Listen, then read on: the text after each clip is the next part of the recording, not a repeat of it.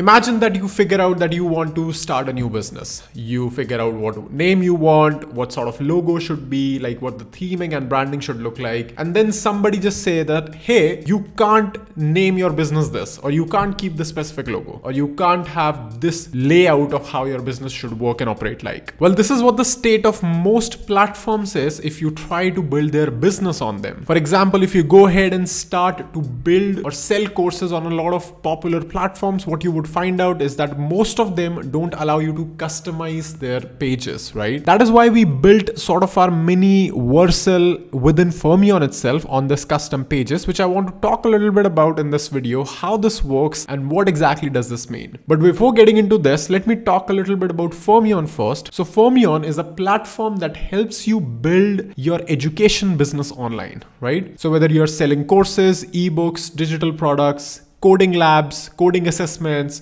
or even if you want to use this for your internal company, right, as an LMS, this is something you can do with Fermyon. The best part is that you retain the branding of your domain or of your business. So everything happens on your own brand. You own the data, you have the analytics, you have basically everything you would want by building it as a custom platform, but you just get it pre-built off the shelf just for you, right? So anyway, let's take a look at one of the websites, which is Coders Gyan. He's also a good friend and he also uses Fermyon to host his courses. And how Coders Gyan work is that they have a couple of interesting landing pages. So if you go on learn.codersgyan.com, you can actually check that. You can see the link in the description also. So these two landing pages, this one and this one, which I just showed you, they are built on Fermyon, right? So let's start with the very starting. If I go to the networks tab and if I disable cache and if I go to the docs page and hit refresh a couple of times, you can see that the pages are pretty performant. It's mostly under 70 milliseconds in almost every case, sometimes occasionally also hitting 60 milliseconds and 50 milliseconds, right? So this is basically how it works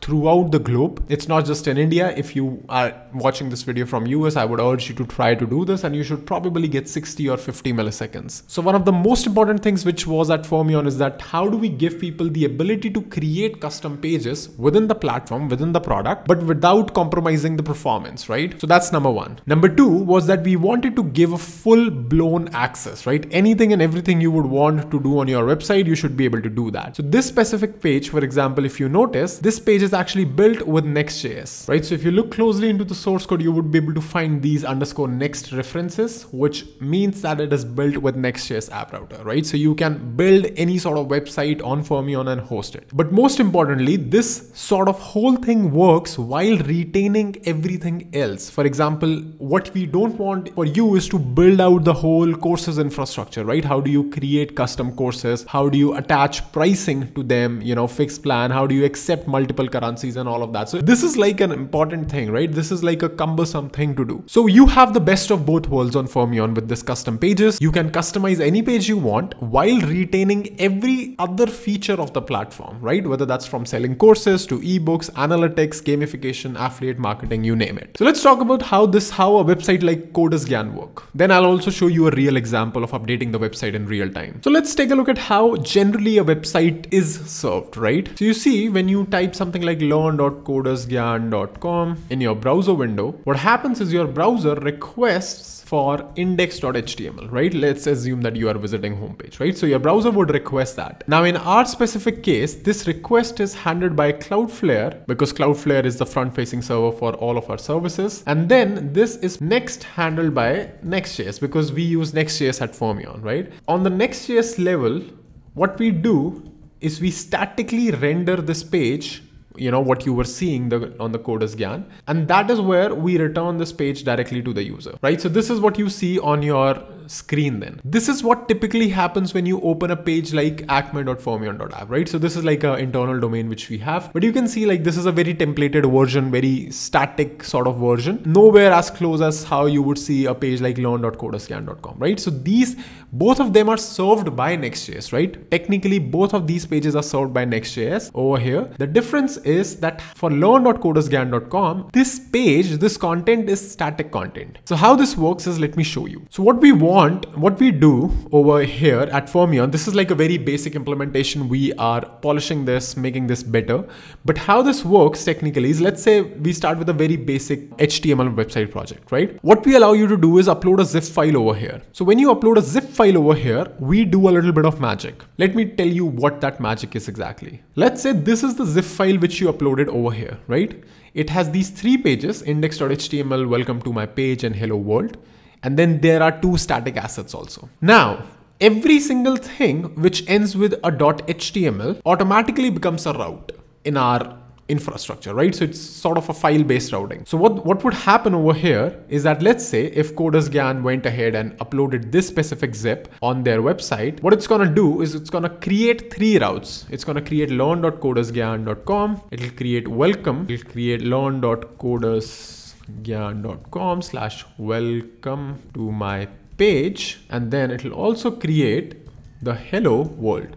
Notice that there is no HTML at the end of these routes. So that is something which we automatically remove. That's number 1. Number 2 is that these static assets, what we do is that we copy them and we put them on an object storage. In our case, it's S3, right? So this goes over here to an S3 bucket. And the HTML over here, whatever the content of this HTML file is, that is rendered directly by the Next.js server. Now remember that over here, even though we are using Next.js, it's not technically doing any rendering at all in case of custom pages, because it just directly returns the HTML, right? So you might as well just build this project with Astro or Remix or anything, and it would still be served by the Next.js server, which we have, but it doesn't do any sort of processing or rendering. And the way this works is that this Next.js server, for example, let's say you are visiting this index.html. So the way this would work is that this index.html file, which you would write, this would be served by reading this file directly from our database, right? So we would store some of these files in our database or in our object storage directly, but this is read by the Next.js server directly. Now, once this is read over here, the object storage is for every other asset which you have,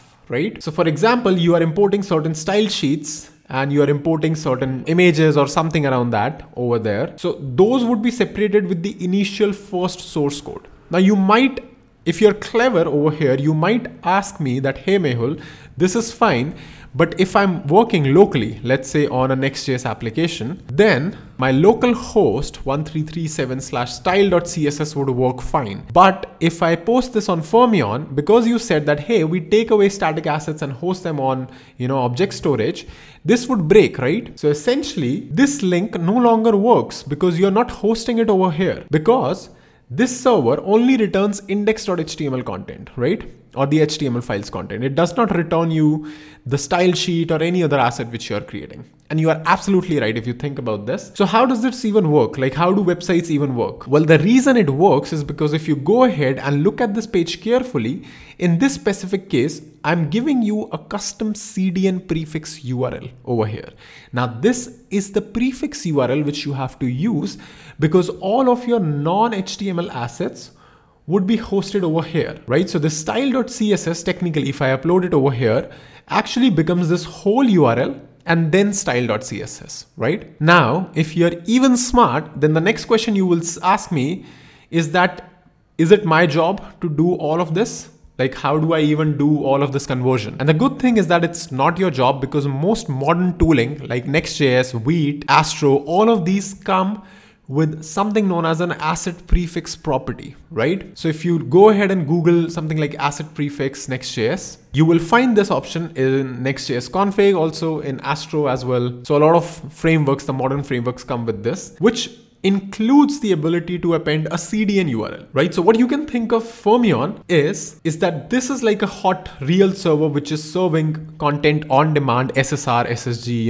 invoking every single time. But this thing over here, this is sitting in a CDN, right? So this is a CDN over here. And once you replace it with a CDN value, you can just create a website like this, where if you look under the hood of this website, you will see that the static assets are coming from CDN. So you see over here, this file file is over here coming from a CDN directly, right? It's not learn.codescan.com/next/static. So that is not happening. However, the main website pages themselves are served by the main domain itself, right? So this is how this architecture works, and what it allows you to do is create fully custom websites like this, which you're seeing on the screen right now. Now, obviously, most of you would not want to do that. So there is another option which Fermyon provides, which is integration directly with WordPress. And this is one of my favorite things on Fermyon, because what this allows you to do is spin up a full WordPress instance, and you can literally create every single page in WordPress through a no-code builder, Elementor, a bunch of these plugins which allow you to build custom pages, and you can use WordPress to directly do that, right? Which is interesting because WordPress in general, nobody thinks of it as a page builder, but we have integrated it in a way where it acts like a page builder, almost like a page builder, right? So once it boots up, we'll wait for it, but once it boots up, it will create a couple of credentials which you can use to then log in. But before we do that, let me also show you how the custom HTML project would look like, which we did not talk about. So let's say I go ahead and create a website which is very basic, right? Just a simple HTML website. I just say hello world over here. Now, if I want to host this on Fermyon, let's say I also create an about page, and if I do something like this, about me over here, this is the only website I have, right? So the process looks something like this, where I'll go ahead and compress them. So I'll create a zip file. I'll name this probably website.zip. Then I'll just go ahead and upload my zip file over here, right? So I'll just drag and drop that zip over here. It'll process my zip. It'll do all the backend calls and everything. And it'll create these couple of pages, right? Now, if I open this, you can see it's hello world. That's it, nothing else.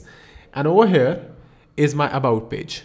And you can see they are served from the main domain itself, hello world and about page, and they are as fast as they can be, right? So if I refresh this, if I head over to the docs page, you can see it's serving pretty much well under 60 milliseconds on average, 60, 70 milliseconds. Sometimes it also hits 50 milliseconds. So you can see that. So it's pretty fast, right? And as you can see, we also have our WordPress credentials booted up. So if I go ahead and create, not exactly create, but just log in into WordPress. Let's say if I head over and create a new page on WordPress over here, let's say if I add a new page. By the way, you can also check the domain which we have got over here. It's a pretty cool domain. But anyway, let's say I started with this template over here, right? And I say my awesome Fermyon page, publish it. Notice the fonts and all also, right? It's important because if you see it on WordPress now, you see this is how it looks on WordPress, right? Now, what I'm going to go ahead and do is go back and click on this button, sync WordPress with Fermyon. What it's doing in the background is creating static export of every single page you created on WordPress,